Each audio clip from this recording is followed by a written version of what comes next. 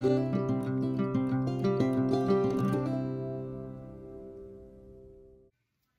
everyone, welcome to my little corner where there's no wrong way to play with paper. Hope you're having a good day. I really do. We are going to do our second layout for Through the Seasons Spring. So, well, I shouldn't say layout, our second video, because I'm going to show you 4 layouts this time. Because last video I showed you the new spring kit. So what Through the Seasons is, it is with my crafty friend Jeanette over at Crafting in the Girl Cave Facebook group and a bunch of my other friends who are all listed in the description of this video, where we're making a kit for each season. Now we just got done with winter and now we've made our spring kit, and now I've made 4 layouts and I'm pretty excited to show you these layouts. Now for me personally, I am kind of making like 3 to 4 kits to use throughout the season because, you know, like we just got done with winter, but we were already into March, so it was kind of a springy vibe. So that's kind of what I'm doing. And then each month, my goal is to make 4 layouts with that kit, right?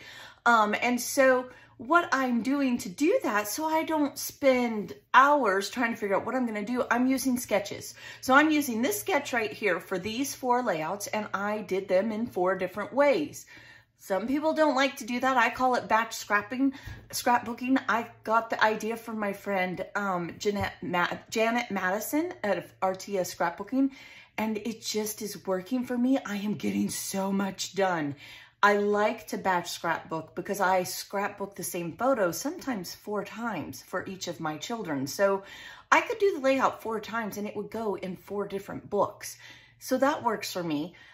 Then I'm not a chronological scrapper. I jump from here to there to everywhere because, you know, I'm squirrel brain. And so it doesn't matter if I use the same collection, it won't all be in the same album. Now, some people like to scrapbook like that, and that's okay. It doesn't matter that I use the same sketch. They're not all going to be in the same album most of the time for me. Now, 2 of these pages are, but I'm going to show you how I dealt with that. And so this works for me. Do what works for you. This is just my fun way of doing things. If you do a layout for your granddaughter, a layout for your daughter, and one for yourself of your grandbaby, because you're doing everybody's album, this is a perfect way to do that because they'll all be in different albums. So I hope it's inspiring you. No matter how you scrapbook, it's the right way for you, and maybe this will spark an idea for you. Okay, so of course I'm using Page Maps. This is from December of 2018. Page Maps gives out free sketches every single month, and they are amazing. So definitely put the link in the description here, and you can go get those free sketches. You can get free sketches on 30 Days of Sketches Facebook group. You can get them, Scrapbook Generations gives out free sketches sometimes. So does scrapbook.com. They sometimes will give them, not as like they used to, but every once in a while. Pinterest, there are lots of different, I've been getting a lot of questions on where to find free sketches. And I have a surprise series coming up later this year, and I'm going to share some of my sketches. So there are lots of resources, and I would love it, not necessarily for me, but for your fellow crafters. Put in the comments of this video, because I'm not the only one that reads them. Yes, I reply to everyone, but other people read them. And if you know of a good place for free sketches, Scrap a Sketch Facebook group is another one I love to do.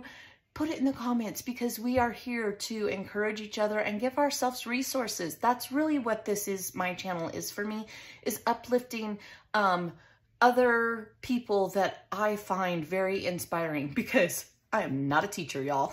If you watch my channel, you know that I don't claim to be a professional. I'm just a chick in the middle of the desert of Texas, having fun and sharing it with all of you. So definitely put where you like to get your free sketches in the comments. I know that Jeanette would love that as well. Go over to the Girl Cave and comment, join that group. She is amazing, and I would just love to see that grow some more for her, because she is so fun. She mixes new and old, and she inspires me every single time. So all right, so I used, if you watched me make my spring kit in the last video for this part of Through the Seasons, this kit I decided to use first was Simple Vintage Life in Bloom. I only had 2 papers, and they were the exact same paper. So wait till y'all see what I did with this sketch. All right, so here we go. This, let me start with the first one. All right, these two are gonna go together, and we'll talk about that here in a minute.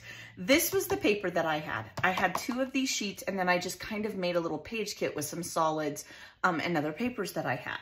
So I took the sketch, which is here, and basically it's a matted and then a grid of photos and then some string, some banners, and a cluster. That's really all this sketch is. I did not mat it. I didn't, because I love this paper, but I did make banners out of the other piece of this paper, and I let this paper do the work. This is my cluster right here. Isn't that fun? Let me take these others away. I feel like it's kind of distracting. And so I had some 49 and Market. I pulled some owls out of one of my swapped. I gave myself a journaling block, kind of to represent that mat on the sketch.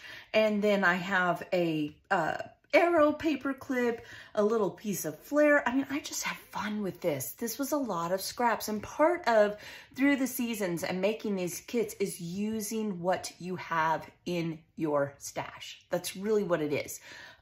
So definitely dig through things, and I'm going to talk about that more coming up in other videos. So there's the first layout that I did. Pretty much did it like the sketch, and then as I go, I change it. 1, my scraps or my papers are different.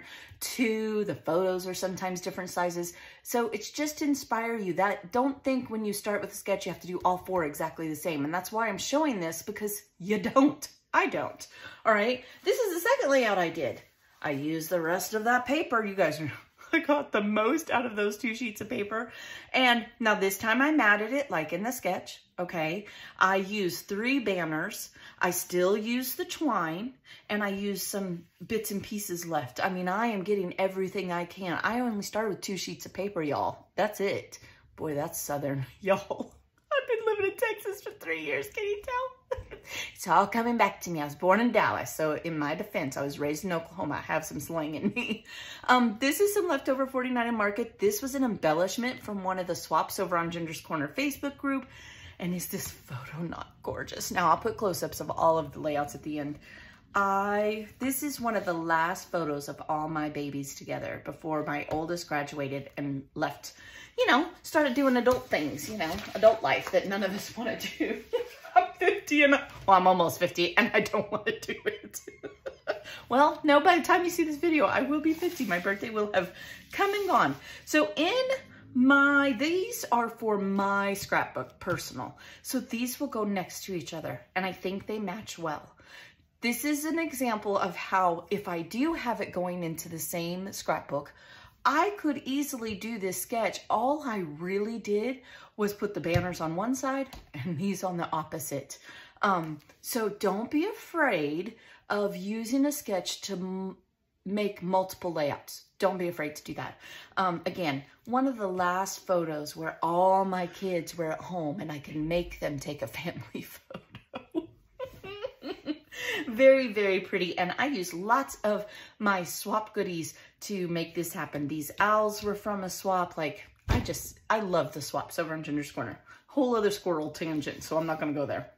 And again, I used twine, I made the bow. You are gonna see there, I believe I did a bow on every single one. So there's 2, the goal is 4 a month, right?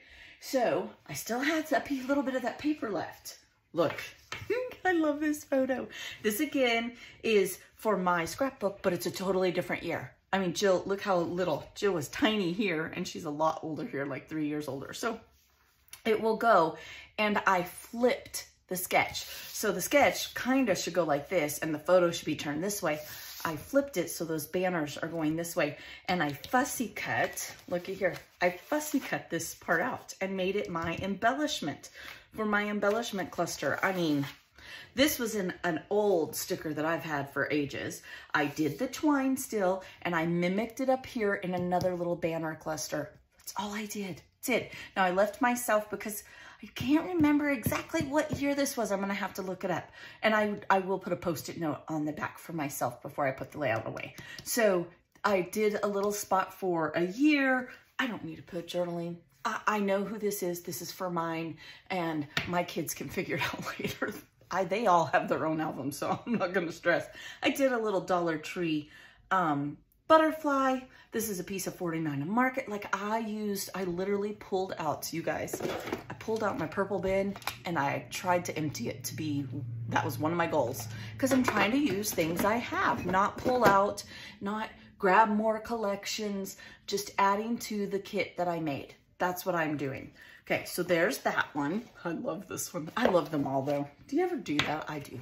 Okay, so now this is my last one. Boy, did I get down to you guys, literally, this is the only piece of those 2 sheets from Simple Stories that I had. The only piece I had left. And I tried to fit it on here, but I didn't like the way it looked. I almost put it right down here, but I decided not to. So this is my husband and his grandma, my kid's great grandma. And this was from 2023. What are we on, 24? Yeah. Nope, 2023. I have to ask my husband. Oh my gosh. I need some of them vitamins still that make me remember things. But I'll put the year, I'll put a little thing here of how lucky my kids are to have their great grandma in their life. And she lives close to us here in Texas. She's only like 3 hours away. So lots of fun. She always cooks for us. And it's just such a sweet photo of her sitting in her chair, in her apron, and my husband kneeling next to her, because to her, that's still her baby grandboy. I mean, she loves her grandkids. So lots and lots of fun.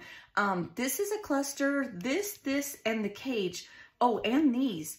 I don't know if I think they all were a gift for me, like for hosting one of the swaps on Ginger's Corner, but they went perfect together. And Shake Your Tail Feather, that is her attitude and fits Grandma Norma to a T. Like, I love this woman so much.